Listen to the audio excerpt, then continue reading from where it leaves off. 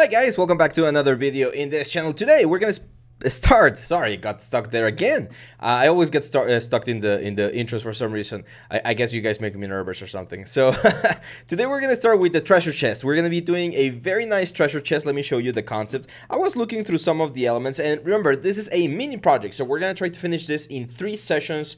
Hopefully 3 sessions. I don't want to say or less, but 3 sessions should be good. So I was looking for some concept arts, and some of them look pretty cool, but I really like this one, and I think it's a really nice beginner and even intermediate level prop that people can really attempt and do great stuff with it. So this is actually a toy. You can see here chest figure. So we're gonna use this toy as an inspiration, and we're actually gonna create our own like realistic version of it. I'm still thinking whether to do it realistic or do it stylized. So I'm gonna let that decision go to you guys. If you guys want me to do it like sort of like this cartoonish style, like flat, maybe use a little bit of the tablet and paint a little bit more hand painted textures, we can try that as well. So yeah, let's go. I'm already downloaded that image. You can just look, if you want to find that image, you can just look for treasure chest real, and it's one of the first options that I got, like right about there, I think. Where is it? It's like the 4. There's this one right here. So it should be like fairly close in the first results. If not, let me know and I'll upload it for you guys, and we can all work on this one as well. So I'm gonna go to my front view. We of course need to make sure that our project is set, which I think we did set the project because we're working on the lighthouse. So let's go here to names and next to live. There we go. And yeah, now the project is set. Now that we're in front view, we're gonna go view, image plane, and we're gonna say import image. And before we continue, let me turn on the card next so that you guys can see the keystrokes as well. And we're gonna look for the treasure chest. There we go. And this is gonna be on our front view. Now, we don't have the exact measurements of this thing, so I'm gonna say that this is like about a meter wide, so it should be like about this or something. So I'm gonna create a box right here. Oop. Create a box, there we go, and I'm gonna change the options here to 100. So that's roughly what the chest should measure. Where's my cube? Weird. My mouse is acting a little bit weird, so... Oh, it's the number 5, there we go. I feel, oh, it's this thing. I was using my glove and it felt like not smooth at all. So there we go. By the way, big news. We started with the moving. I mentioned that we were gonna change places. My wife and I are moving to a different apartment. It's pretty much in the same complex, but we just have to move everything like back and forth. So I'm also going to be changing the studio here, so you're going to see a different setup in probably by the end of next week. Just keeping you guys up to date, because we might skip a couple of days depending on how difficult the transition is, depending on the internet and all that stuff, but there we go.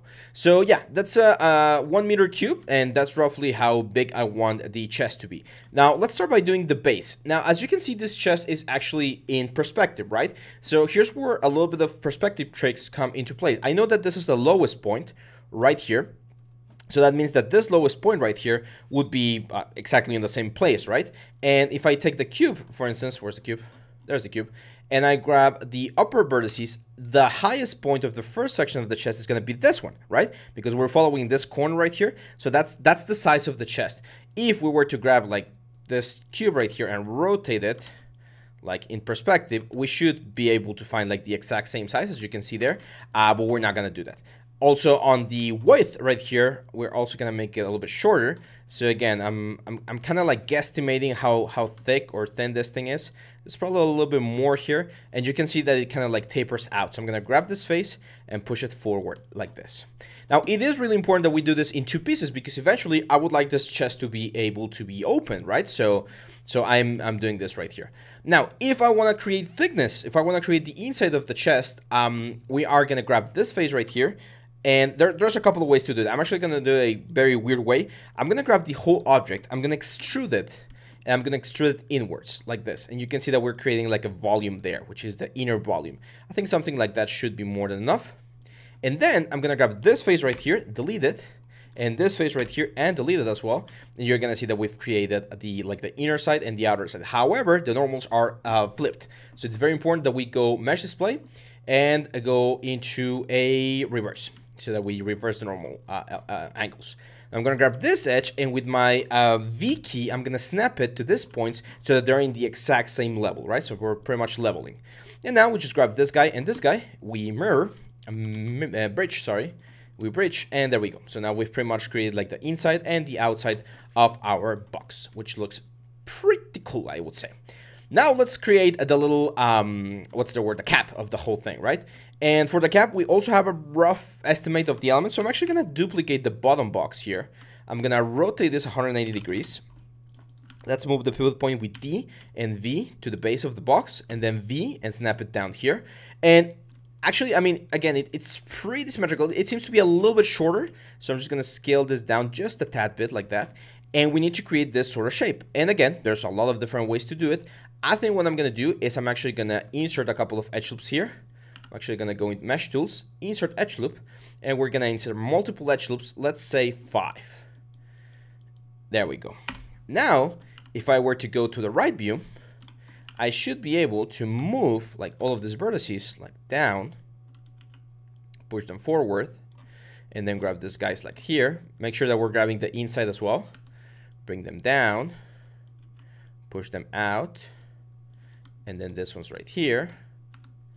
Bring them down, push them out a little bit. There we go. I think I can grab this guy right here, like all of this edge loop, and bevel it. I'm gonna give it 2 fractions so that we get, or smaller fraction and 2 segments, so like we get this roundness. Now if you want to be like super exact here, we can like grab this one. I'm actually just gonna focus on one of the halves here. So grab this one. There we go. Now see how the thickness changed a little bit? I'm just gonna guesstimate the general thickness. No need to be perfect here because like you're not gonna be seeing both sides at the same time at any point. There we go. But the important thing is that we are getting like that sort of like chest look, which is this one right here. It seems to be a little bit wider on the side here. So I'm gonna grab all of these guys. Let's go to a right view again. So grab all of these guys, even though they're not symmetrical anymore. Just push this. Maybe grab this guys and push them a little bit higher. There we go. Now to make sure that this is symmetrical, we can just grab the whole object, press Shift, right click, and then go into Mirror. And we're gonna mirror this on world C negative, so it goes back to the axis.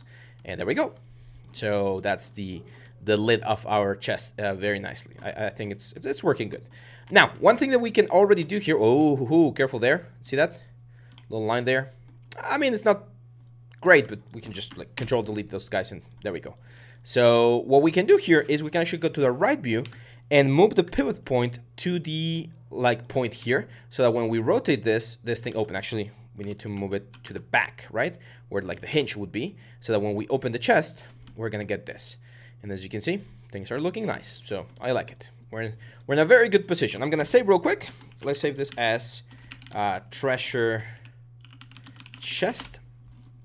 And we can actually use this treasure chest on the lighthouse, I think, if we do it realistically. If we do it stylized, then that's a no-go. So let's talk about these things right here. As you can see, the box right here has some sort of like metal reinforcement, and there's an extra reinforcement up top of that metal. So should be fairly easy to do. I'm going to show you how. The first thing we can do is we could, of course, bevel, but I'm actually going to freeze the transformations here. Delete history, freeze transformation. I'm going to duplicate this guy and move it to the front so that we can work without actually worrying about this one. And I'm actually going to insert a couple of edge loops. So I'm going to do it like about there, like 95% roughly. And same thing here, like right about there.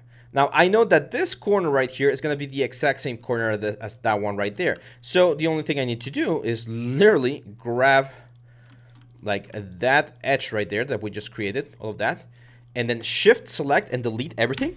And there we go. It's just a matter of grabbing this guy and this guy. We bridge. This guy and this guy. We bridge. This guy and this guy. We bridge. This guy and this guy. We bridge. If we want to make this thing even like more exact, we can just grab like the lower faces and snap them together so they're perfectly flat. And there we go. That's our support edge. So here's where we're gonna have to make a decision, which we haven't made just yet, which is, are we gonna do this for like a game, or are we gonna do this for a cinematic? I think it's gonna be for a game, so I'm gonna keep it low poly, which means that in this case, I'm just gonna grab like this face, like push it out a little bit, maybe grab like this vertices right here, bring them up, just on this guy. There we go.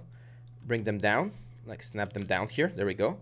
So as long as there's like a little bit of a gap, that's gonna help with the what's the word? with the ambient occlusion and stuff, I'm actually gonna grab like both of these guys right here. And usually you want to have even just the slightest thing like that, something like that. I think it helps, just again to kind of solve the whole thing. So for this one, to give it a little bit more geometry without actually going overboard, we're just gonna bevel the whole thing. We're gonna have like 2 segments and a small fraction. So as you can see, that's going to give me a round effect without really like affecting the poly count of the whole thing. And that's going to give me that nice little like dirt and the impede occlusion thing on the little sides. So I'm going to grab this guy right here, and I'm going to press Shift, right click, mirror. We're going to mirror this to -C, world. And there we go. We have it back here. And then we're going to do the same thing, but this is going to be -X. Okay, apply, and boom. We have the 4 corners of our like reinforced what's the word? Treasure box. So we're going to do the same thing. I'm just going to Control D, duplicate this guy around. I am going to add or create a new edge loop like down here, which is going to be like my support down there. And then we can just select like that whole loop. Deselect everything else, so we just get this little corner here. Control E, push it forward. In this case, I'm actually going to go R, and I'm just going to push it with this little element right here, because I want to keep this like completely flat. So I'm going to grab all of the top faces and flatten them up. And I'm going to grab all of the lower faces and flatten them up as well. Grab the whole thing. We're going to bevel. 2 segments and a small fraction. And now it's just a matter of bringing this back to the origin like this. Now, as you can see on the concept, this one's actually beneath the other ones. So very, very important that we modify some of the sizes here. So this one's definitely going to go like there. And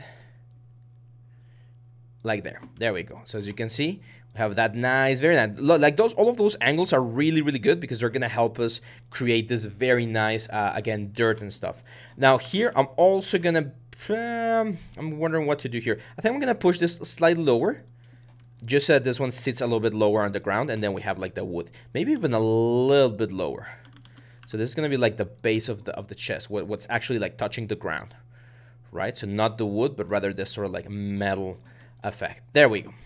Now, as you can see, we have this very nice little like, I don't know how to call them. I'm not a blacksmith, so I'm not sure what the proper name for those things are. But it's this like sort of supports. But before that, we do have this like very similar effect, or very similar to this one, but up here. Same deal. Just grab this guy, move it to the side. Let's create like a nice little line here. So like this one right here, Shift select so that we only get this one. I'm actually gonna, before we do the extrusion, I'm gonna bring it back to here. Now it seems like I moved a couple of things, so should zero everything out. Oh, except that one. Like this one's, let's zero them out. There seems to be like some sort of like weird movement there. There we go. So that's the guy we want. We Control E and we move it forward. In this case, I am gonna extrude. I think that should do just fine.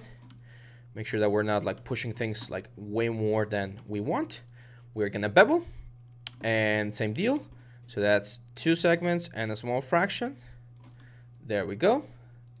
And perfect. So yeah, so we have all of the supports for our chest ready on this like outside things. Now we need those little things right there, and they're a little bit tricky. Now we are gonna be able to do, as long as we do like 1 and 2, we should be fine. So how can we do that? Well, I know that they're very similar to the shape of the box. So we can actually, again, take this box. So Control D, let's move it to the side and sort of like create the basis for them. So I'm going to do like this, and this. And I know that it's this sort of like 90-degree angle. So like this guy's right here. And this guy's right here, right? So pretty similar. I think this line though, one of them is a little bit too big. So, oh, let's move it again. Let's try to get like a nice, that's 95%, and that's like 5%, no, a little bit more. I want it to be a little bit more like similar. There we go. So again, we grab this sort of like angle that we have right here, and this one. Shift select, delete, and boom, we have the little like supports that we want. So now I know that if I were to extrude these guys and extrude them forward and press number 3, we are gonna get those sort of shapes, like the sort of like thingies that hug the little surfaces, right? However, if we really check this, guys, you're gonna see that they're in like sort of an L shape. So they're not only like corners, what's going to happen is these guys, for instance, are actually going to be going, let's do a little bit of offset like there.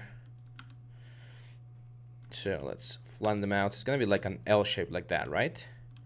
Same thing here. Now, I don't really care that they're not symmetrical. Can we make them symmetrical? Yes, of course. But I think, you remember, we've talked about this before. 3D tends to be really perfect. So when we don't make things like perfectly perfect, we usually get like a nicer result. I actually do need like an extra line here. And I'm gonna extrude this line like boom there. And this guy like there. Now we're just gonna grab those two vertices, merge to center, those two vertices, and merge to center. Now this one looks a little bit closer to that one right there, which is looking good. If we need them to be a little bit thicker, no problem. We'll just grab this guys, make them a little bit thicker. There we go. I'm actually gonna reuse that one because I really liked how it turned out. So the only thing I need to do is just delete like this faces, and now this guy is it's its own like little shape. I'm gonna extrude, of course. That's gonna give it a little bit of thickness, and that's gonna also round it off. And it is quite round. I might just add like one support edge, or maybe not even a support edge, maybe just like a bevel on the outer like edges right here, which, as you can see, we need to manually select because they are not an edge loop, which we don't want them to be an edge loop because we want to keep like those sharp round corners. It's a little bit counterintuitive, but sometimes you don't want to have edge loops. Sometimes having this sort of like construction is a little bit better. There we go. So let's just bevel. I am going to make the fraction a little bit bigger, and when we press number 3, as you can see, we get this shape. Now, very important, this is a lesson that one of my modeling teachers taught us.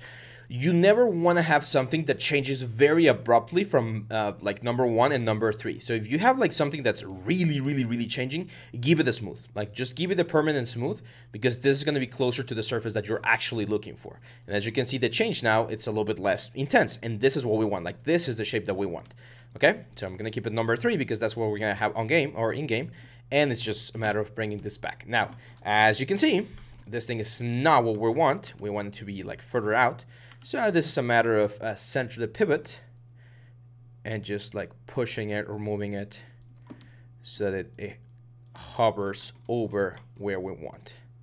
Now, I get a lot of questions with this thing that we're doing right now with some of my students. They're like, do we really need to make sure that everything like flows properly and everything, or like hugs the surface properly? And the answer is overlaps are fine. People are a little bit scared about overlaps. They think that they're like the devil or something, and no, they're not bad. Especially in games, we use overlaps quite a bit. Where you don't want to have overlaps though, that's on characters, for instance. Like you want characters to be as watertight as possible, usually. So for instance here, I'm definitely noticing that this guy right here, like the little flaps, this guys, they go a little bit higher or like further out than what I thought. So I'm just gonna grab like all of these vertices and let's push them like really far out. They really cover the whole surface here. There we go. Same for this ones. So I'm gonna grab all of these guys right here and really push them back. You can see how far they go. They go into the pillar here. And then this one right here stays kind of within the whole thing. So this guys, let's bring them back. Maybe give it a little bit of like surface there. And there we go.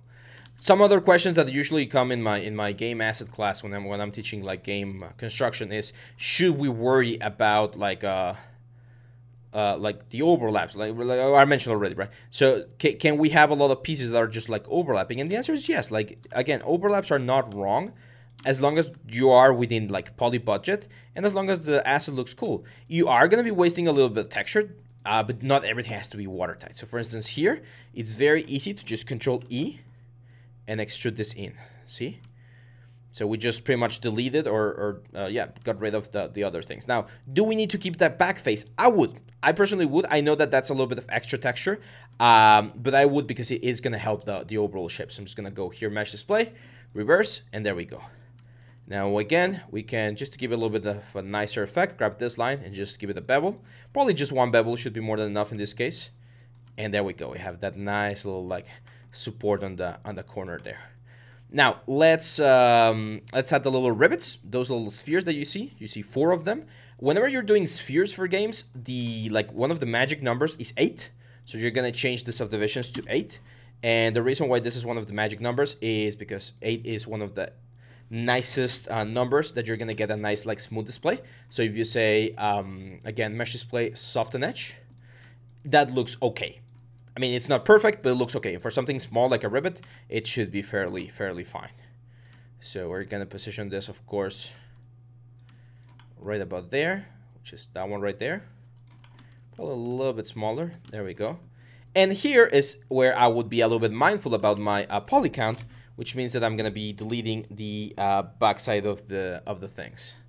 So grab this guy, and there we go.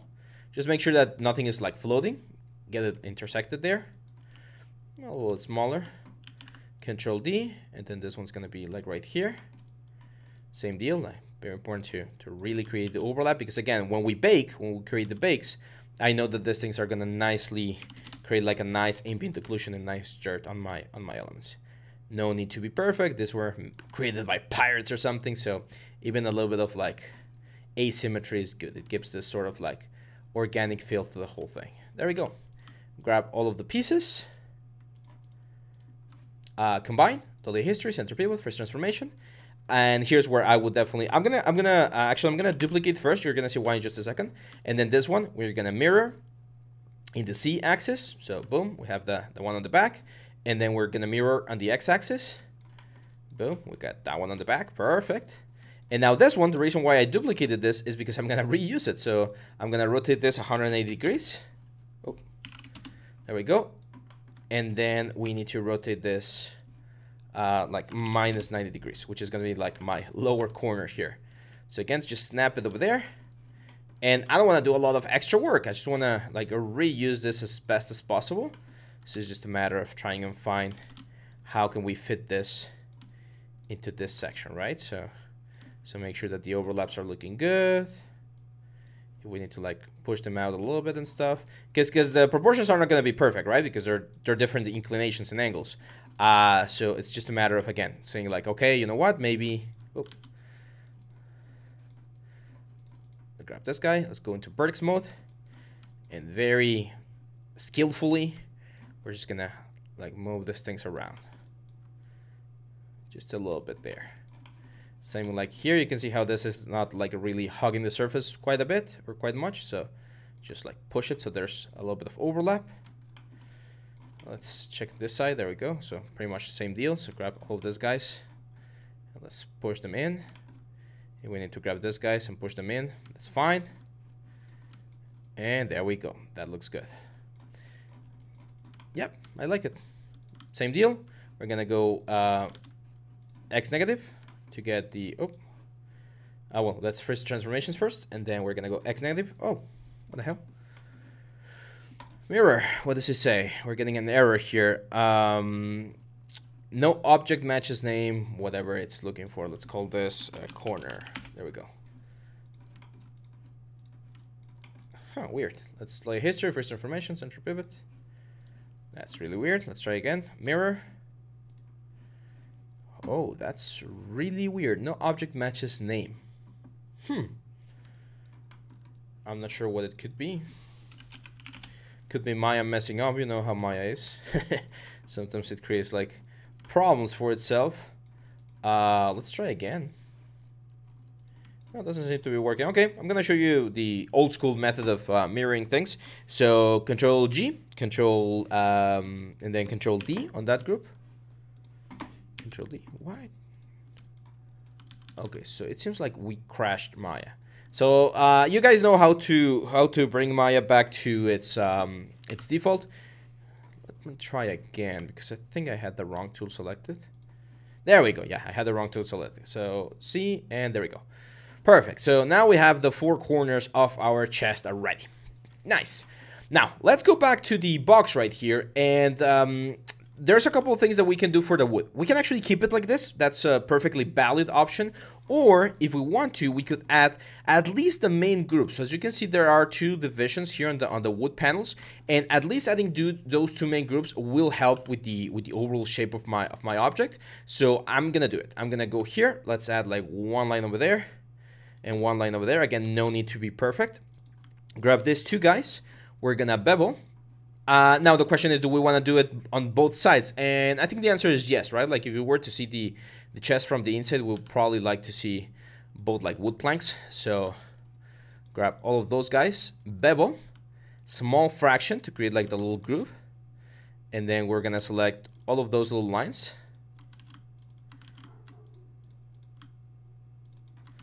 There we go. There we go, and there we go. And now it's just a matter of extruding in and a little bit of offset. Very important. The offset is going to be super, super important because the offset is going to help us keep the normal maps cleaner. So there we go. And as you can see, that's looking pretty nice. So I'm gonna stop the video right here, guys. This is the first part. We are starting with the basic construction. Tomorrow, I'm actually gonna record everything like sequentially, so you're gonna see me with the same clots because I'm gonna try to keep the project in one go. But tomorrow we're gonna be focusing on the cab right here, and we're probably gonna have enough time to like finish up most of the details. And then on the last day, we're gonna work a little bit on the textures. Now, if this takes a couple of more days, let's see what we can do. Okay, so let us know in the comments what you if you like this video, if you like this content, and yeah, I'll see you guys back tomorrow. But before I leave, let me do something very quickly that I think is gonna help. I'm gonna grab everything and I'm gonna assign a new material here. It's gonna be a blend material. It's gonna have a little bit of shine, silly history, and I'm gonna call this wood, m_wood, and then I'm gonna change the color to like a wood color. There we go. And then I'm going to grab the gold pieces so that we can already kind of like block in the colors of the objects. So assign new material, a bleen, and let's add like this sort of like gold color. There we go. It's a little bit yellowish.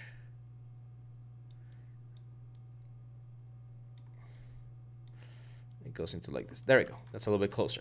So yeah, as you can see, it's looking pretty nice. We're in a good position. This is the part 1. So stay tuned for tomorrow for part 2. If you're seeing this in the future, then let us know what you think about the whole little mini project. Also, remember, let me know in the comments how you guys want me to texture this. Should I do it realistically or should we do it stylized? It's a very interesting option, but I think we can get some pretty cool results either way. And also, don't forget that starting today, these submissions are open for this weekend's portfolio review. So if you want your portfolio to be featured in one of our videos and you want me to talk about it, to give you some tips and tricks, make sure to leave your portfolio down here in the Google link. Create a new folder with your name and either drop the images there or drop me a link to your ArtStation or your website or whatever you want me to review. Sometimes I've mentioned if you guys want me to actually go into the scenes and do a little bit of work on them, send the C tool, send the Maya files, and if I can open them, I can show you like a couple of like hands on deck like solutions to some of the issues that you might face. Okay, so yeah, that's it for today, guys. It's been a pleasure. I'll see you back tomorrow. Bye bye.